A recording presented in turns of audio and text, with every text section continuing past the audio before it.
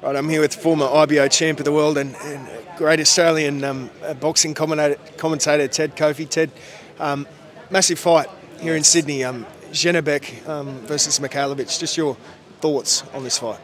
Well, a great fight. Obviously, you know, there's a lot of issues when they went to Las Vegas. Janibek struggled to make the weight. It gives you the idea of what boxers go through when they have to actually get ready for a fight. You know, it's really, really testing.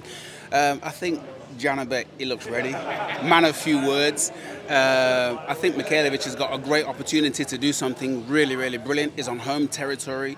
There's only a few fights, so they just can get ready and just get straight into it. I'm really looking forward to it. Were you surprised that he left it so late to get here? Yeah, I mean, as in to get in the country. Yeah, he only got here yesterday. Well, you know, I think he spends most of his time in Kazakhstan, and with the time zone, it's only a couple of hours difference, or 3 or 4 hours difference in time zone.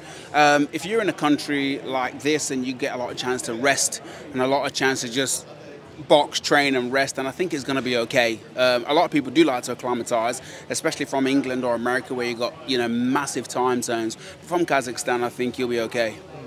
There were some thoughts that he might be overlooking Mikhailovich. Any chance of that? There is definitely a chance of that because, you know, he's unified champion. He's got 2 belts. He was probably looking for the big fish, and he probably feels like he has to come and do this. So it's easy to just say, I'm better than him. I mean, and when these guys train, they don't play. So he's probably thinking, I've got an easy job here to come and do. But when someone like Mikhailovich is in this position, he's going to potentially rise to the occasion. And if he's the best that he can be, and Janibek is just fighting medium, then, you know, things can go the opposite way quite easily in boxing. How do you think it goes? Oh, I don't know. It's a tough one. I think there's a couple of scenarios just so I can put myself in the right position. Scenario 1 is Janibek comes and you know, reigns his dominance. He's a very, very good fighter. He's got good footwork. He's got great balance control and distance, and is an executor when he gets you hurt.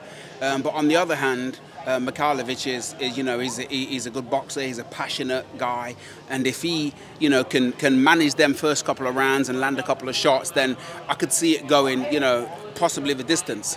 Just want to ask your thoughts on a couple of other fights coming up. Jai Opetaia, massive fight, coming up a couple of weeks now. Thoughts on that?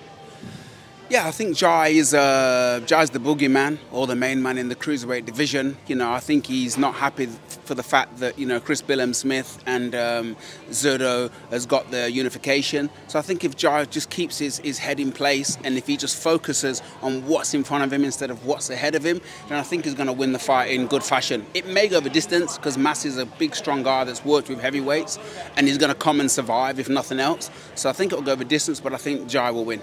I think Jai's got what it takes to unify that division, come undisputed. Yeah, 100%. I mean, he's a boxing purist, and if you think about boxing purists, he understands what the sport of boxing does and what you need to do to become very, very good in boxing. It's not about your last performance per se, it's about how you manage each performance moving forward. So Jai's got all the boxing acumen and all the boxing IQ that you need, and with that boxing IQ coupled with great training and great focus, then there's no reason he can't become undisputed without a doubt. Tszyu, Bakram, Zalaev coming up. 3 weeks, 2.5 weeks. Thoughts on that? Overall thoughts on Tszyu's career so far? Well, I'm an early adopter of Tszyu. You know, I've always liked him. I liked him early from when he fought Jeff Horn, and even before. You know, Tim's got great pedigree. You know, his father was a great boxer, and Tim grew up in that whole Russian strict army, soldier, discipline, success. He's got it all around him. So even though he's coming in with another Russian that they're ferocious trainers, I think Tim has that same regimen. You know, Igor speaks Russian to him. He's got that old school, you know, Eastern Bloc mentality of success and speed and power and all the things he needs to do to be successful. I think Tim's going to win. I think he's going to win in great fashion. Hopefully he gets the knockout. But I think from here it's going to really catapult him into the next phase of his career, where hopefully he can become unified and, if not, undisputed. What are your thoughts on that whole Fundora situation? I know it's in the past now, but haven't got your thoughts on that. What did you make of all that? Well, if it was me and I was training Tszyu, I would have stopped the fight. Only because it wasn't just a bleed, it was a fountain, you know, and he couldn't see. And even though he had a great chance of winning, He lost the fight simply because he couldn't see. He still hurt Fundora a couple of times, even though he was completely impaired. But looking at what he did, I think it's great. I think he's done well to put it behind him. I mean, you know, the monkey's off his back with his L. So he's got one L on his record. That's not an official L, if you like. He didn't get knocked out or anything. But I think he can just move on to bigger and better things now. Hopefully the scar has healed correctly and he can move on to bigger and better things. I mean, great things ahead for Tszyu. You know, he's got. I like his vision. I like his passion. I like his desire and determination. So when you've got all of that coupled with his history, there's nothing in front of you but success. About Liam Paro, a massive win for him against Subriel Matthias. Thoughts on him? A great win. I like Liam. You know, I saw him in Hawaii at the lounge. I was with my family coming in from Hawaii, and he was coming from Vegas via Hawaii on Hawaiian Airlines. And I said to him, you know, I'm a commentator. He said, yeah, I know you. I said, are you going to win? He said, yeah, trust me, man, I'm going to win. I'm going to win. And he came and did it in the first round. I love Brock as well, great for boxing.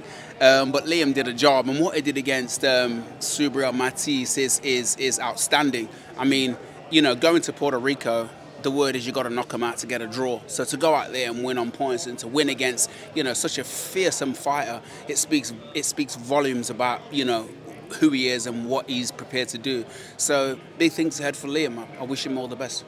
Yeah, what about yourself? One of my favourite boxing commentators growing up, watching Choc Mundine, Danny Green, all those fights. What are you doing nowadays? Are you going to be back on the screens anytime soon? Yeah, I'm around. You know, my social media. I've just, you know, my daughter's a singer, and she's got a lot of social media. And she keeps saying, "Dad, get into social media," and I haven't been doing so, but she's been helping me. And so now my social media's come up, and I'm doing a bit of social media and you know, some commentary and a few interviews over in Saudi Arabia. So, you know, I'm probably going to be a bit more in the limelight and coming to the fights and seeing things that I should have been doing a long time ago. So, you know, anytime I can give an interview or an opinion, I'm here and I'm happy to do it. Legend. Thanks so much, man. Thanks, Jay.